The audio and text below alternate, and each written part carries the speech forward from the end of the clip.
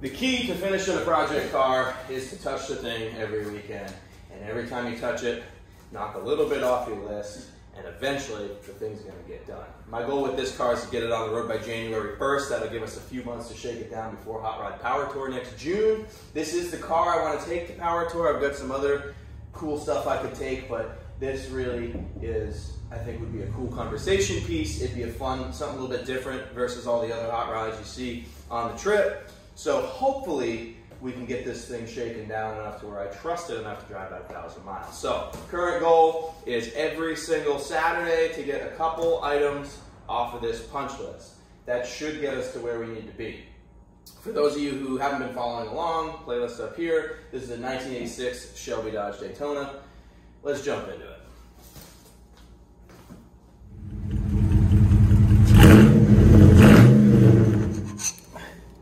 Probably should have safety glasses on to protect my retinas, but I don't.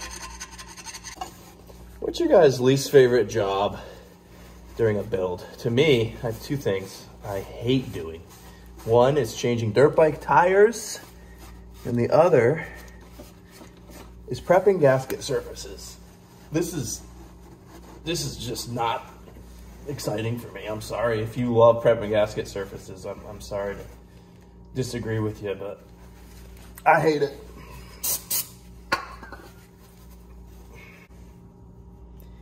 Man, these scrapers work great. I used razor blades and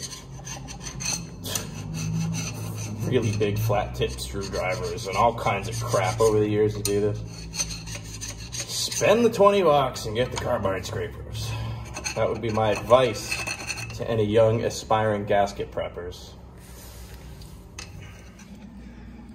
All right, couple things I did to prepare our rubber seals. I did a little 1/4-inch bead of RTV where it's gonna meet the pan on the edges, and then I ran some grease through them just to help them seal up. On the oil pan side, we had a little bit of sludge in the bottom, so we cleaned it out. Not a lot of sludge, just a normal amount. It's just a slight film. The gaskets for this car, for like everything on this engine, are made out of cork. I don't know why. So I'm not a big fan of cork gaskets. I don't love them. In fact, I don't even like them. They seem to saturate and then seep. So we're gonna go with, as Vice Grip would call it, room temperature vulcanization cream.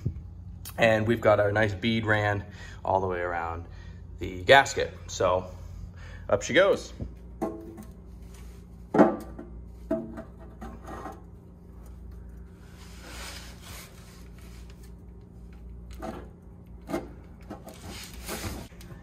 Let's start a bolt in the hardest one to get my fingers on. That's what we're gonna do. That's a great plan. Oh no. Did I not bring my ratchet? I don't think I brought my ratchet in here. Awesome. I didn't. I see it over there looking at me. My arms are getting massively tired. You know what I would love to have? One of those,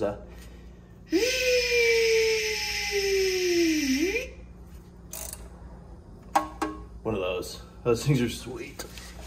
But this is the Mopar Garage, and we are under-equipped for what we do. You know, I'd rather have not enough good tools and build cool stuff than have all kinds of, we all know the guy who has the best tools in the world and doesn't wrench on anything. You know, I'd rather be me with crap tools and actually build sweet turbocharged Shelbys. Why is it that hard to line up? Can you just line up?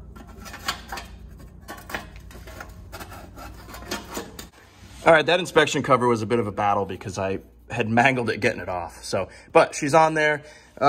Weird, I don't know, the bolts for the motor mount, the one on the top side of the motor mount in the front is way too short. This one's a little too short, but I think it'll work. This one's way too long. They look factory, but I think what I'm gonna do is get about a 1/2 inch longer bolts for the front motor mount, change those out, and then I'll use one of these back here, because you can see this one's way too long. If you try to use this one in the front, it bottoms out. But here, it screwed all the way through, but it's way too long. So we'll probably change to this back here, and then we'll get 2 new bolts. It's strange, because like I said, they look factory, but they're just not right. So anyway, imagine that, something not right with this car. Oil pan, check. This thing's always had kind of a funky issue where the oil pressure does all kinds of weird stuff. The gauge just isn't right.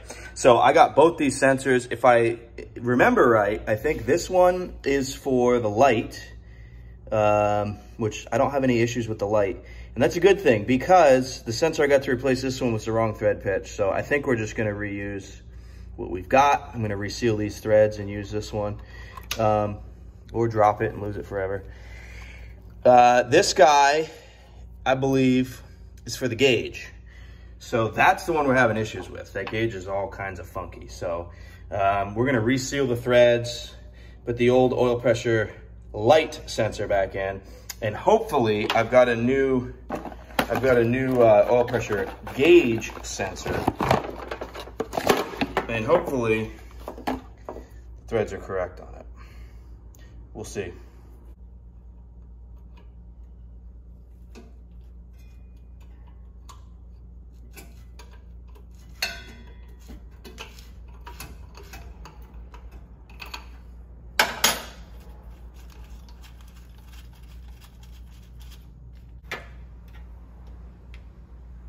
Well, they look similar. Hopefully this is our oil pressure gauge issue. I don't think it's an actual oil pressure issue because it's so erratic. There it is.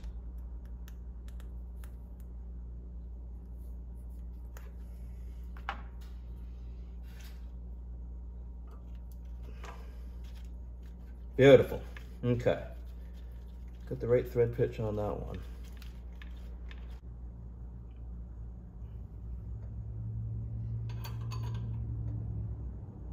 Okay.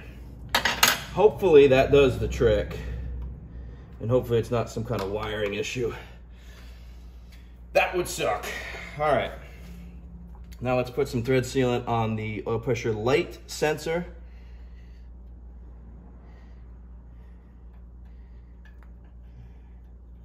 It is getting hot in this garage, guys. I like the heat, but I don't know. I would prefer an air-conditioned garage. I'm gonna be honest with you. I'm just gonna level with you.